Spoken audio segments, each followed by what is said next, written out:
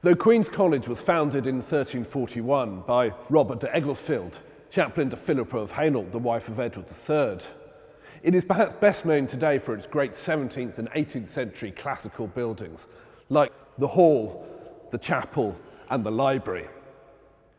In 1691, Bishop Thomas Barlow, former provost of Queen's, bequeathed to the college's books.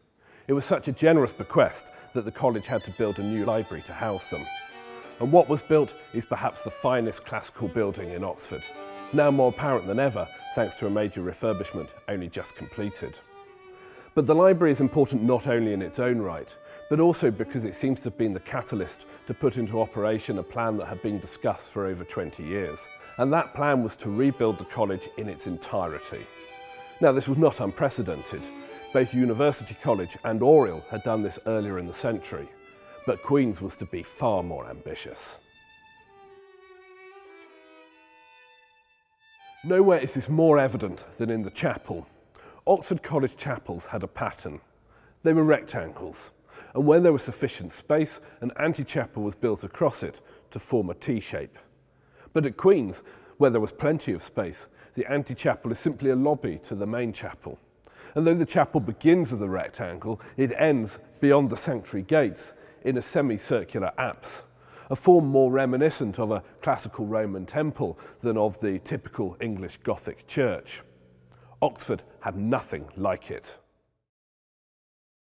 To many of us today, the idea of Rome conjures up images of orgies and feasts with slaves peeling grapes for emperors. And this is an image that in many ways derives from the 18th century with Gibbon's Decline and Fall of the Roman Empire. But as his title suggests, Rome had something to decline from. And it is the virtues that they saw in the Roman Republic that the fellows of Queen's wanted to emulate. The men of 18th century Oxford were certainly not republicans. They were deeply embarrassed by their great-grandfather's execution of Charles I, and they would be horrified when the French executed their king later in the century. But they were very proud of the so-called Glorious Revolution, in which their grandfathers had driven James II from the country, just as the Roman citizens had done when their king had turned tyrant.